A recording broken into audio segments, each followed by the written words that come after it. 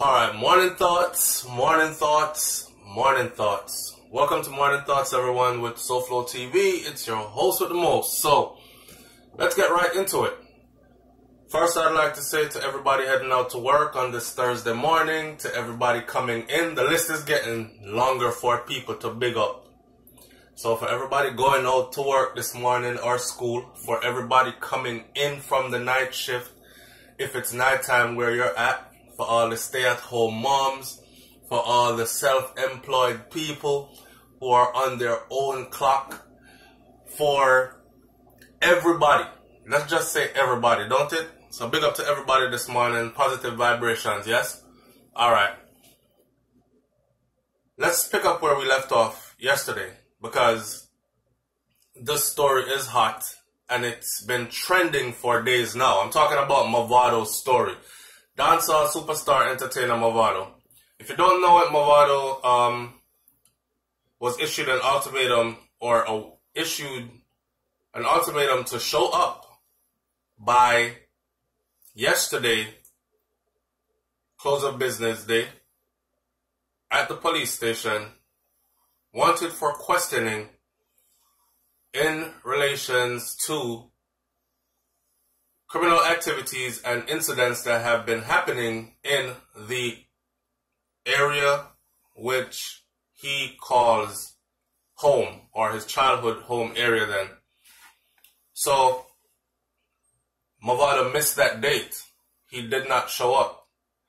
And I did a video yesterday where I said that if the police says you have till Monday to show up at the police station, you're wanted for questioning, and you don't show up on that date, what happens next is they usually issue an arrest warrant.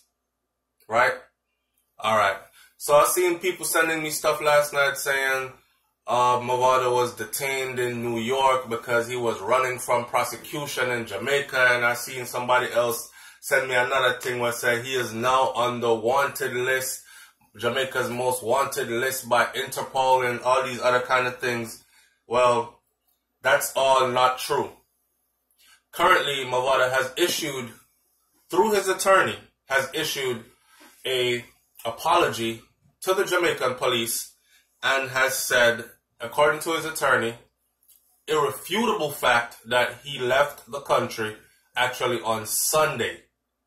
So that would mean that a day after his incident in Cassava Piece, he flew out of the country the following day, on Sunday. Right?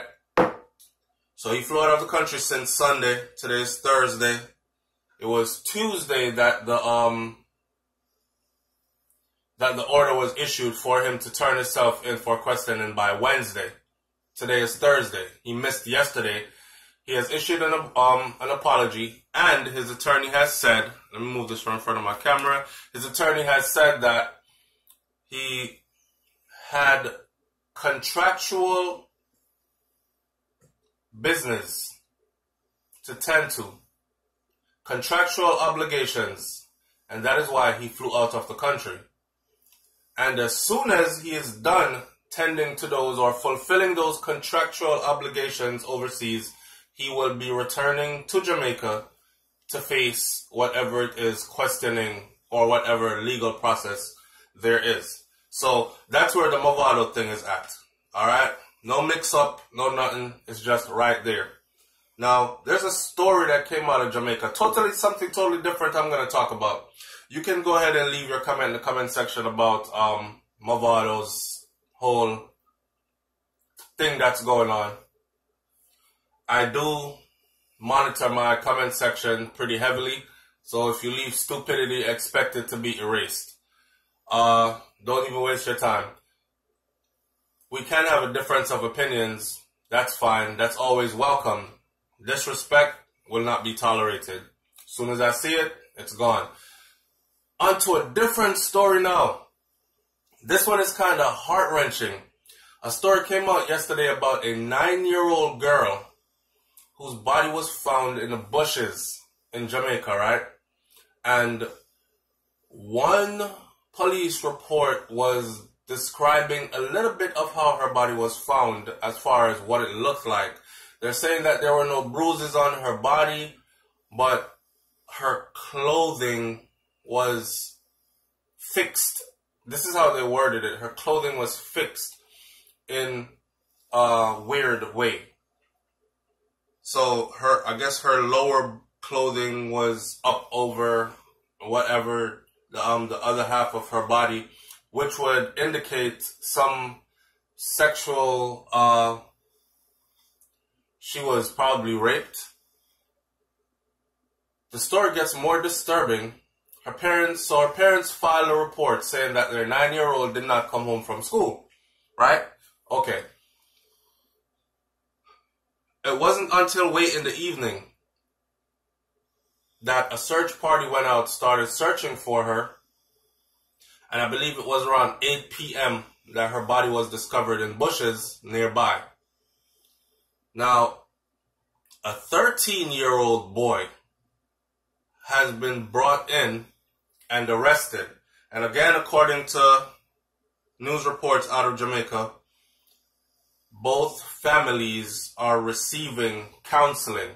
Now, remember, I did a video recently where I talked about the traumatization of our youths in Jamaica and how a lot of these youths in Jamaica are growing up witnessing traumatic events like murders taking place, blood spill, severe violence, and it is playing a part on their psychological development, right?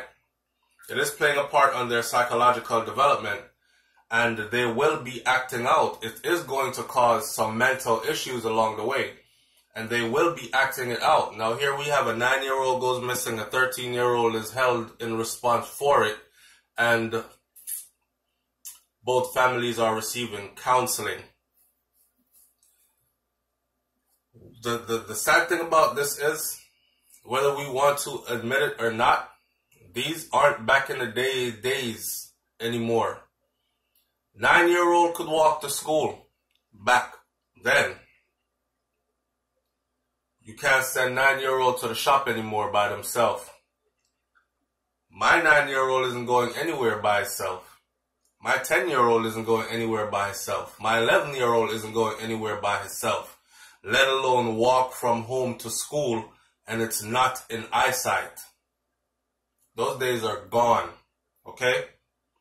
There are too many predators, people with predatory behavior lurking all over the place. Sometimes it's in the household of the child. Sometimes it's right next door, your neighbor, who get up and laugh with you every day. Morning, Mr. Smith, everything all right? Yeah, man. And they have an eye for your little child, boy or girl, and waiting for that opportunity to pounce upon. So the little boy is from the same district as the little girl is from Westmoreland. That is why I'm saying that. That predatory behavior. That little boy probably watched that little girl go to school how many times and realized that enough time she go to school by herself, you know. Alright, now trail her. Can catch her one of them day here drawing at some bush, and that's probably exactly what went down. This is more of a PSA, public service announcement, to tell people or remind people to protect your children. Protect your children. I know some of us grew up in different times when go on outside, go play, and these kinds of things. Errol, come go shop for me. Them kind of thing there. Those days are gone. This is not the era. This is not the era to be doing all that. Okay? The children need to be protected. You don't send your child anywhere by themselves anymore. Period. And I'm not blaming or faulting the parents of this child that sent her to school. They probably, it's Westmoreland.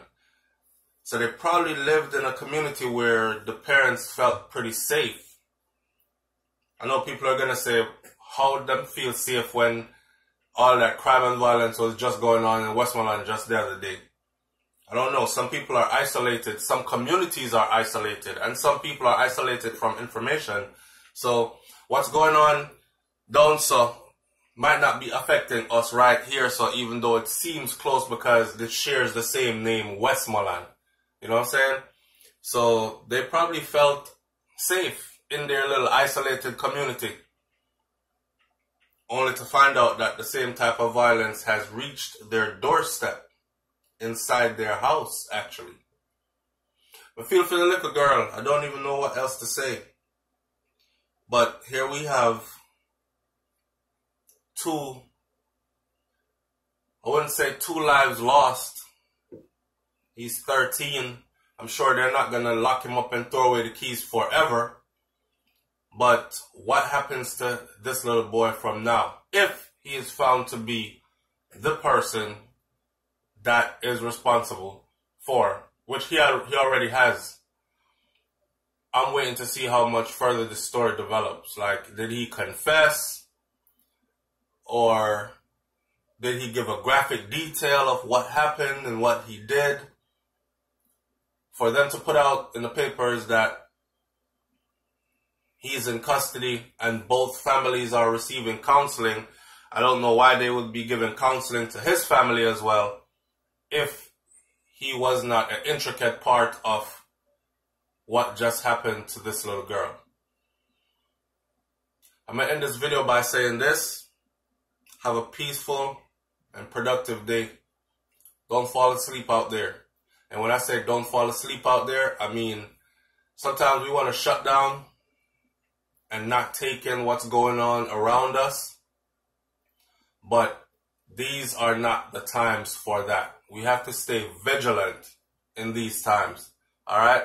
Pay attention to your surroundings. Pay attention to the people that are around you. Pay attention to your circle. Check the people that are in your circle.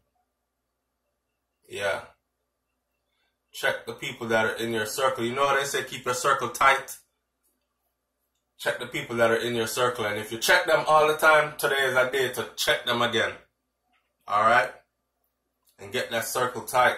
Protect yourself so you can be in a position to protect those in your circle that need protecting, like children, elderly, and yourself. Alright? I'm going to leave it right there, man. It's SouFLoTV. Like, comment, share, subscribe. Leave your comment in the comment section below. Big up on yourself, and thanks for tuning in to another Morning Thoughts. I'm out. Peace.